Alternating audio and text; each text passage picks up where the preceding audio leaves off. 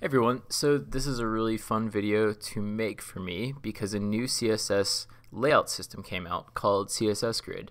And according to Can I Use, CSS Grid layout is now available in about 70% of browsers. And I have this website that I built as part of the React Redux tutorials that I have up on YouTube. So I'm just going to go ahead and convert some of this FlexBox stuff to be CSS Grid instead.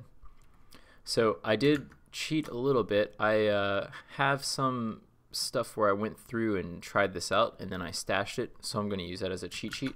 But basically, I'm going to walk you through what we have right now on this website. And this website is just, it's kind of like an affiliates website or something, but the point of it is to build parts of a quadcopter and then cost things out based on the parts. So it's just a pretty simple React site, and there's a lot of FlexBox everywhere in here, so we're gonna change the FlexBox over to be CSS Grid. So like this is a Flex container, this is a Flex container, and this whole thing is a Flex container. These are Flex elements. We'll start with the home page. So this home page, you've got this part right here is a Flex element, and this is a Flex element inside of a big homepage container. So we're going to switch those over. This is the homepage JS React component here, and you can kind of see there's the container, and inside there's products container, and you've got a shopping list container. It's just two things in a row right next to each other. Pretty simple, and it's not that bad with FlexBox, but basically there's a lot of extra junk you don't need to do here, so we're just gonna clean this up. Like the coolest thing is you don't have to do any of this. You can just say display grid, and then what we're gonna do is we're going to do column grid templates columns, and we're going to do these frame sizes. So we're going to say 3 and then 1, and this will template it out. This is kind of interesting. This will template things out based on how many elements you put in here, like the size in the row. So the first column will be 3 and this second one will be 1, and these will be relative to each other. So it's going to be like 75%, 25%. Let's check this out. And it does look exactly the same.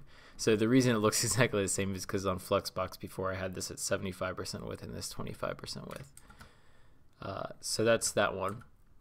But the cool thing is you can see I got rid of a lot of junk there.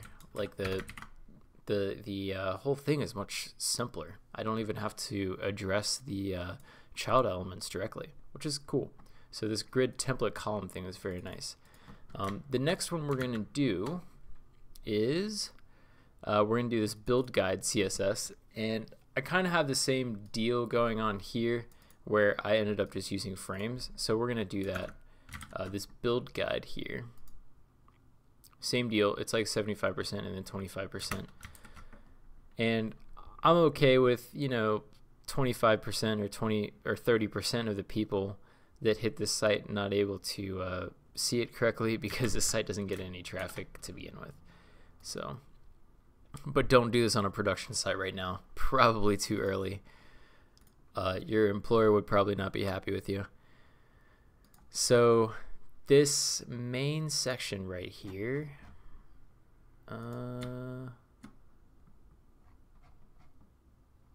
yeah, we've got this main container, and then there's a BG row, and then product cards. So you can see I did it inside of here, and then the children in here are going to be the Flex elements. So we're going to do that. It's in this BG row thing. So I'm going to get rid of this browser prefix. Let's just say it's for grid. Get rid of this. Get rid of this. Don't need that because it's a Flex address. And then we're going to say, again, it's going to be grid template columns, 3FR, 1FR. And I'll change this a little bit just so you can see. Okay, so you did see a difference there. And you don't actually have to do margin. a cool thing is you can say grid column gap, and then it'll do that for you. So actually that should have gotten rid of the margin essentially, but we can say something like grid column gap. Let's do like 3em. Yeah, so you can see that it put a big gap there. We only want 1em. I just did that to show you. And then you can say, just to prove this is actually doing something 1-to-1.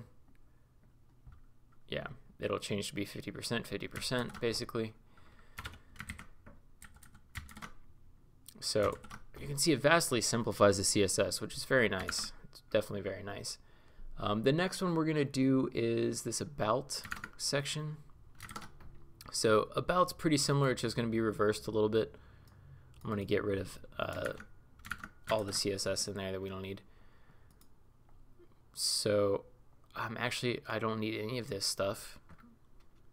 I'll put the margins just like we did here.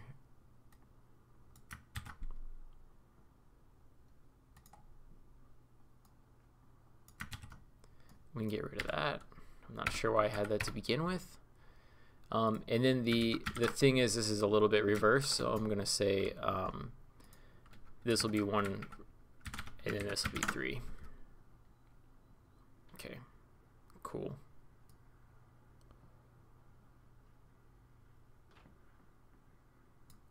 So, what's next? Do we have anything next? Yes, we do. We're going to look at this product grid. It's going to be a little bit more tricky. So this product grid here is these columns that lay out here in a row, and then they wrap. So they're wrapping down and making more rows if you make it smaller. It's a little bit trickier, but it's pretty cool what you can do here.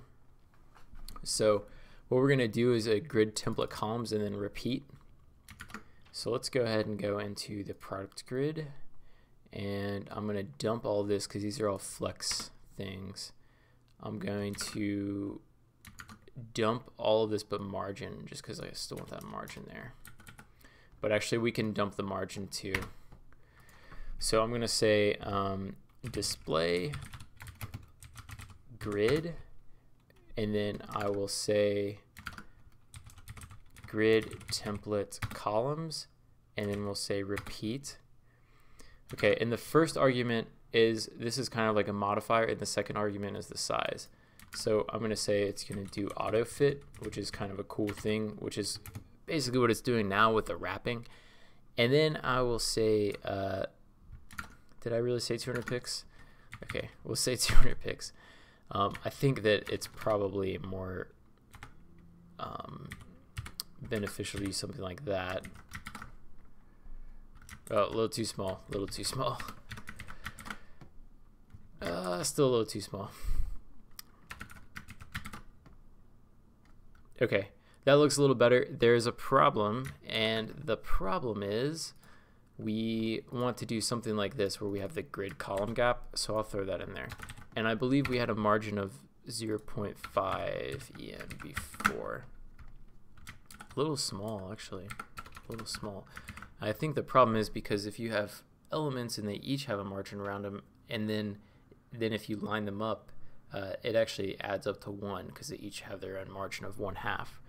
So now that should kind of look more like it used to. I'm going to make these a little bit bigger. Yeah, there we go. That looks a little bit more normal.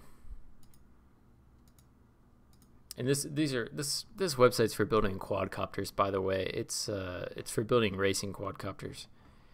So these are the frames, and then you slap a flight controller on it, and then you put some motors on it, and some speed controllers, and get your camera, and then by the end of it, you've got a a quadcopter.